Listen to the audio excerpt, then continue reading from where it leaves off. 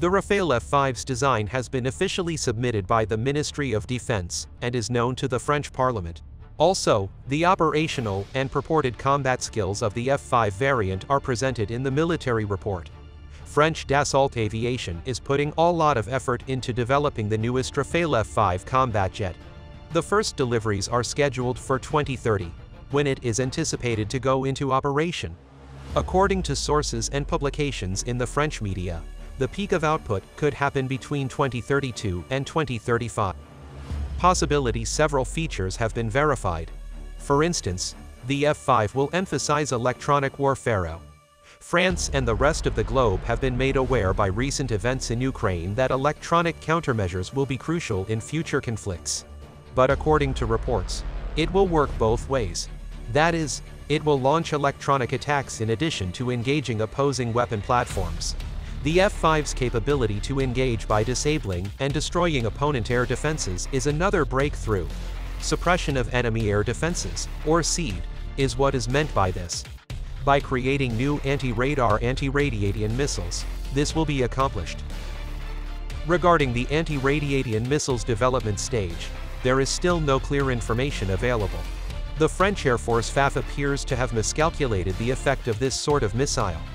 A long time ago, RMAT was a standard weapon on French fighter jets, particularly the Mirage F1 and Mirage 2000 series. The missile's warhead is made up of a hang rope and a proximity fuse, and it has a 120 kilometers range. Based on the Anglo-French Martel missile, RMAT was created. The integration of RMAT missiles into the Dassault Rafale was never decided upon by France.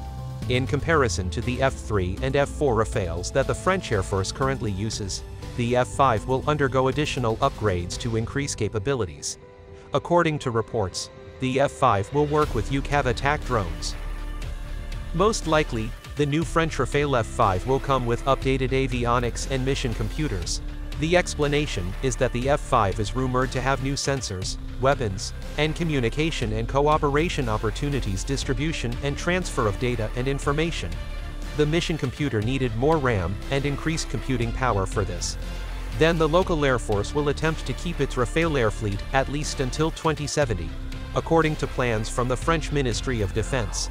This implies that the European Future Combat Aircraft System FCAS and the F5 will be able to communicate. Yet, some claim that the F5 was created as a backup plan in case FCAS didn't work. It makes reasonable that Paris would seek a backup strategy in the event that FCAS were to fail. Although there have been some comparable indications, Paris and Berlin appear to be focusing on improving their relationship, and in March, they jointly decided to begin the crucial Phase 1 with Spain. France has no plans to give up on the F5 Rafale, which will have some similarities to the upcoming generation of European aircraft, notwithstanding Phase 1. Even though the Rafale F5 won't be completed until 2023, Dassault Aviation is enjoying a genuine resurgence on the global market. Just a year ago, a production line was on the verge of being shut down. Now, at least one more must be opened. The record-breaking Rafale aircraft orders from last year and this year are the cause. A total of 164 Rafales, including 125 for export and 39 for France, are under order. The Rafales, which are now deployed in France, are anticipated to be delivered to Greece, Indonesia, and the United Arab Emirates.